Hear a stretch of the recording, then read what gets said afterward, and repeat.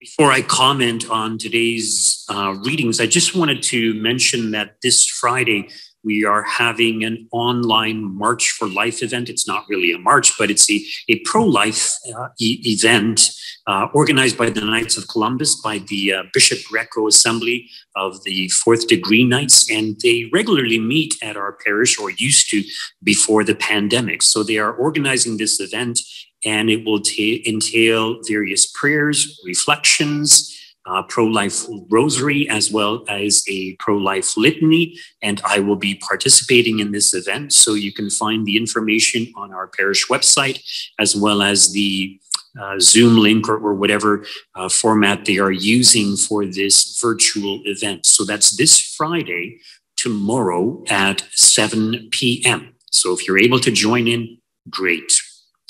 In regards to today's reading, our Lord spoke these words just before he's to undergo his passion.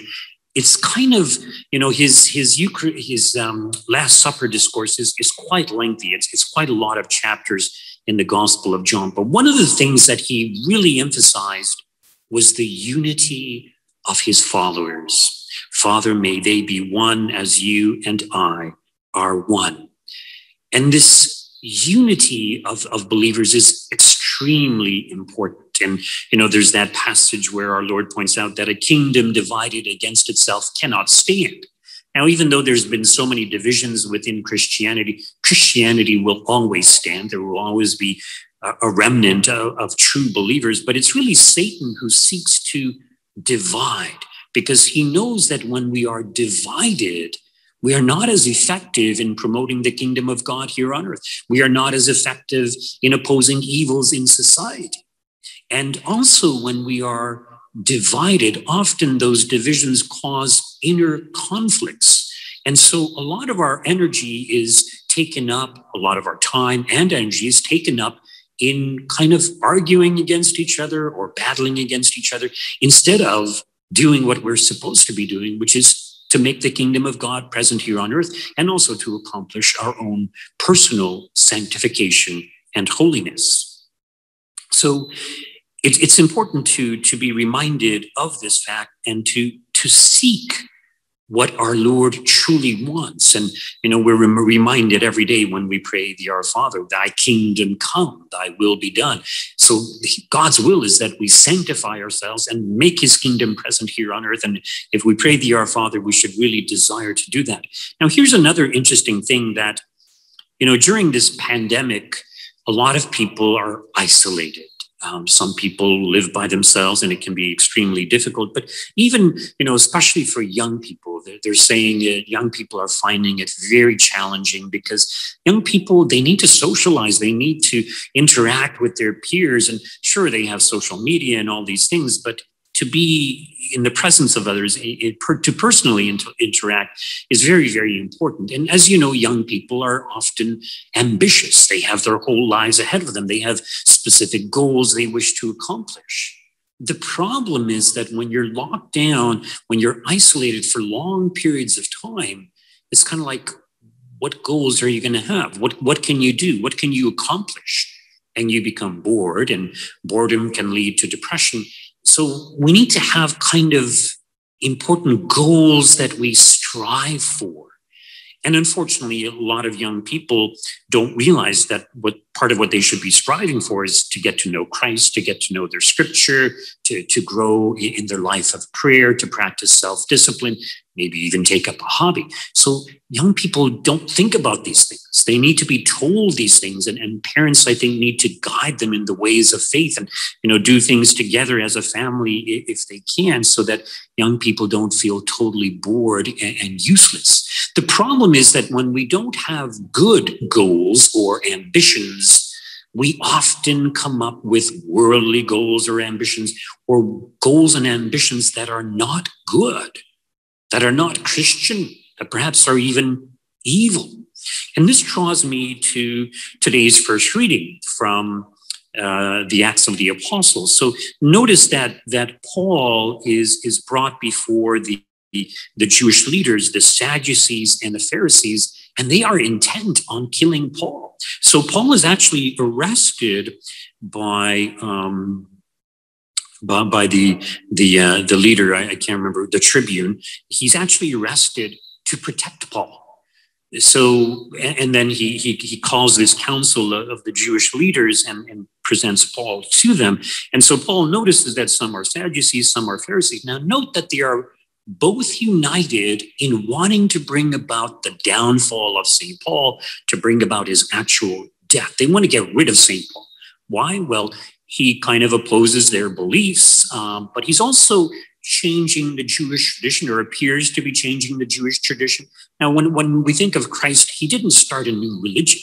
So Christianity is really the fulfillment, the perfection of the Jewish faith and the fulfillment of it. So St. Paul wasn't changing the religion, but many of the adherents of Judaism were becoming Christians. And of course, the Jewish leaders did not like that. So they wanted to get rid of St. Paul. But when St. Paul notices that some are Sadducees, some are Pharisees, he's reminded of the fact that they have different beliefs, essential beliefs. So the Sadducees did not believe in angels or spirits or the resurrection.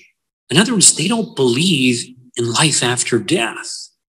And so St. Paul reminds the cohort, the group of them, that, you know, he's a Pharisee himself, and he had studied under Pharisees, and he believes in the resurrection. So what's so wrong about what he's preaching? In other words, he's preaching the resurrection of Christ, and he's preaching the resurrection of everyone at the end of time. And this actually causes a division amongst the Pharisees and the Sadducees. They start arguing amongst themselves. So what St. Paul did was actually remind them of the purpose of their beliefs. In other words, if you have religious beliefs, then that should be your main focus, to live out those beliefs and ideally to spread those beliefs to others. So St. Paul is reminding them, okay, if these are your beliefs, oh, well, then they realize, okay, now we got to defend ourselves, or we have to try to convince the other group that this is what it's all about. So in some way, it was good that they started arguing, but of course, it brought about a division. So divisions are not good, but at least they had the right focus, their religious focus. And this is what we need to have when it comes to our faith. We need to be focused on our faith. That is the most important thing in our lives. Because if we're not focused on that, if that is not our goal or objective, then we come up with other objectives or goals that are not good and perhaps even evil. This is exactly what happened to the Sadducees and the Pharisees. They are intent on killing a man who's innocent, a man who's simply expressing his beliefs in Jesus Christ. And they intend to drag him down. They intend to kill him. This is evil. So the unfortunate thing is that sometimes Christians too have done the very same thing and continue to do so even to this day. You know, it wasn't that long ago that, you know, Christians or Catholics and Protestants were, you know, butting heads and killing each other. And it's very, very unfortunate. Now, notice in today's gospel reading how our Lord says, you know, as I am in the Father, you know, may we be in them and they in us. Well, what is he talking about? You know, when we think of God, God is pure spirit. So it makes sense that the Son is in the Father and the Father is in the Son. But really what our Lord is getting at is that when we have the mind of God, we are in God and God is in us. We have God's Spirit within us. So we need to have the mind of God. In fact, there's a passage where St. Paul says, you know, put on the mind of Christ. So how do we put on the mind of Christ? We have to know what Christ is all about. We have to meditate on Scripture. But it's not just the mind of Christ, the heart of Christ. And this is where the Holy Spirit comes in, because the Holy Spirit enables us to love as we are called to love. So when we put on the mind of Christ, when we have the heart of Christ, the mind of God, the heart of God, then we will what God wills. We strive to accomplish the goals that God has for us as individuals, our own personal sanctification and holiness. but also we strive to bring about the kingdom of God here on earth. In other words, we have a clear objective, a clear goal, a clear ambition, something to strive for, whether we are locked down in a pandemic or not.